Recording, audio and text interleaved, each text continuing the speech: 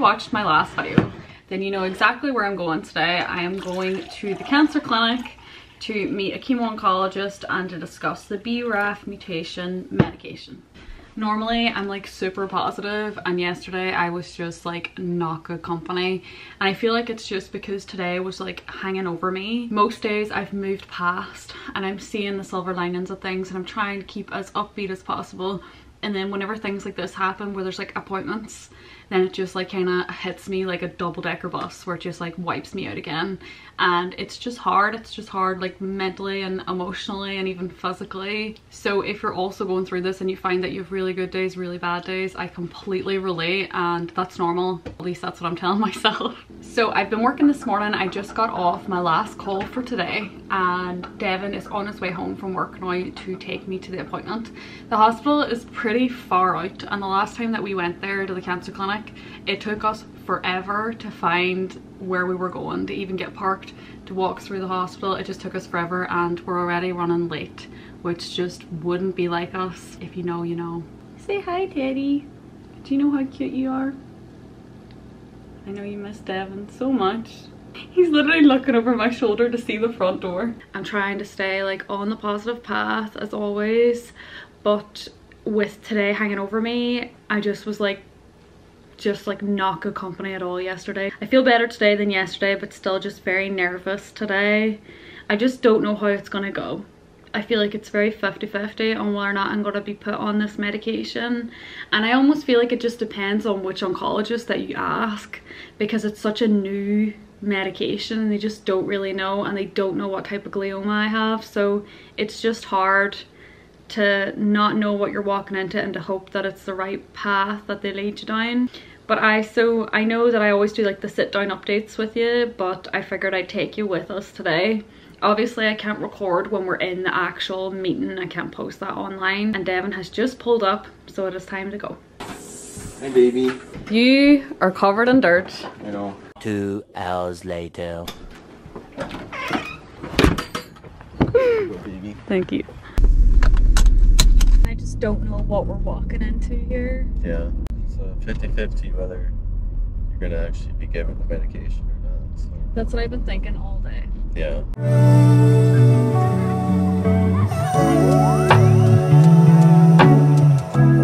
There it is there. Am I turning here? Yep. Oh. Sorry. Parking for cancer center patients only. Parking lot is full, it says right there. I'm so blinded. It would help if I could see. What are you doing? Guy that doesn't know how to park. I also don't know how to park, so I feel your pain. Might have to just leave you in, love. Love you. Let's see what I can do. Bye.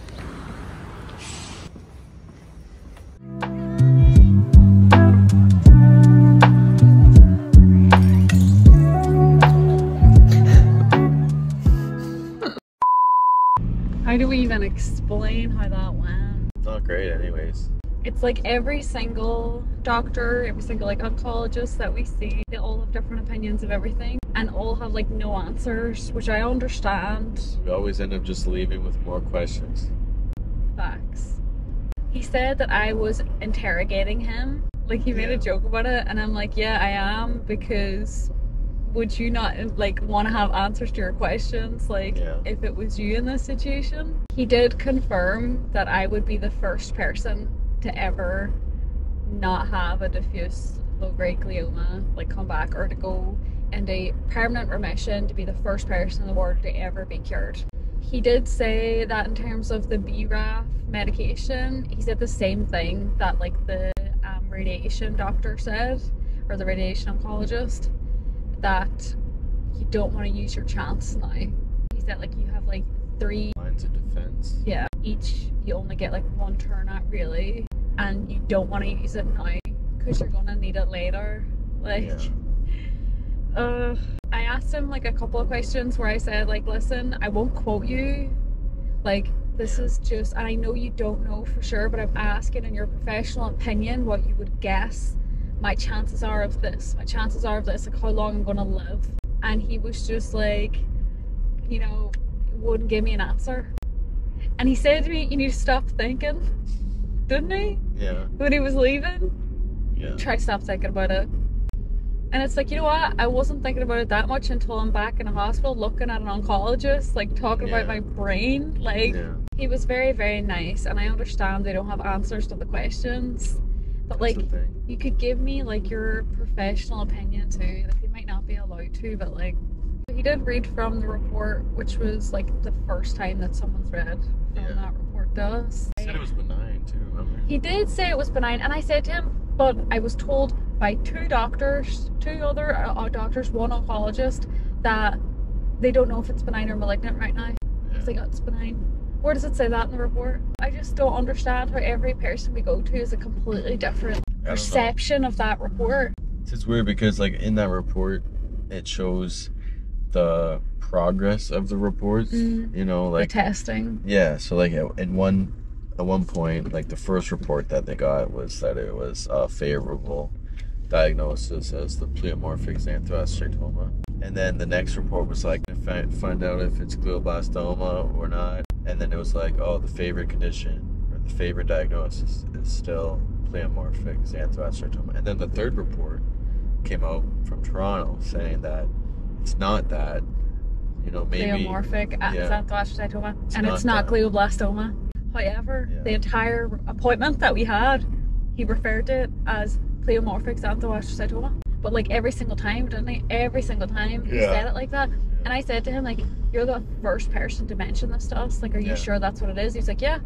And I was like, we were told that they weren't sure. And he was that's like, why I think like he might have read the wrong part of the report or something. I don't know.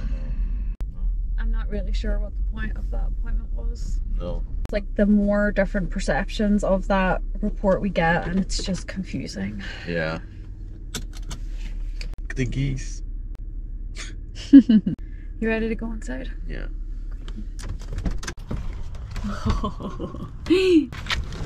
Baby dog.